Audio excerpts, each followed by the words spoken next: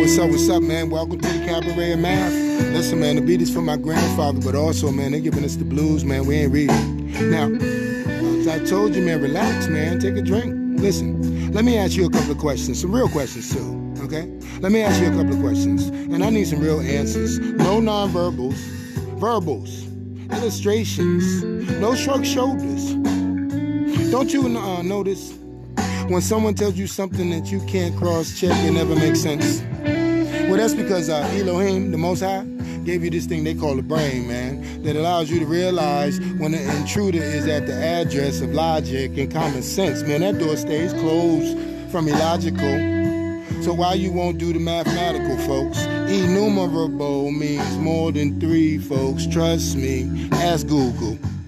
Because obviously no one believes me, the heathen, because I checked the box other for my nationality, because I believe we ain't African. You know what I'm saying? 12 and 1/2 years of this taught thought indoctrination, no graduation. But I ain't and never will let my schooling interfere with my education, man. Too many to be counted, with 2 O's, multifarious, untold, incalculable. That's the definition of 3. No, it ain't. It is the definition of innumerable. Revelations, revolution. Are we ever going to evolve from this revelation? 4 of them. Innumerable means more than 3, folks. Do your math. Opinion goes in the trash. You know, sir, after the debunker code, diabolical, numerology or gematria, this Kabbalistic, numeristic. You know what I'm saying? Real talk, no bullshit. So again, don't let the gray beard, the big lips, 13 and a half of this indoctrinated be determined from learning the mathematics from a so-called heathen that keep rereading. And the next time I get the word of the Lord God through Jesus Christ, woman pastor, I'm going to ask her to stop being blasphemous and sit down and be quiet. Shh. You Muslim woman. Oops.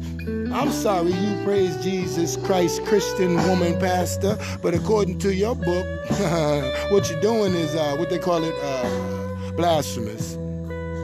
Then here comes my unindoctrinated interpretation through math. We're doing the mathematics, not opinion, through their language and written sentence of your Bible, your King James or any other version, book, chapter, verse, or word that you praise to Jesus Christ, the only begotten Son of the Lord.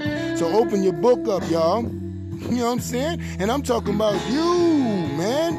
Open up the Quran. The Bible. I'm sorry, Muslim woman. Christian woman. You got to listen to the heathen who obviously keep rereading, woman pastor. I do more rereading than you ever read, evidently. 1434, 1 Corinthians. A woman should remain quiet and silent in the church.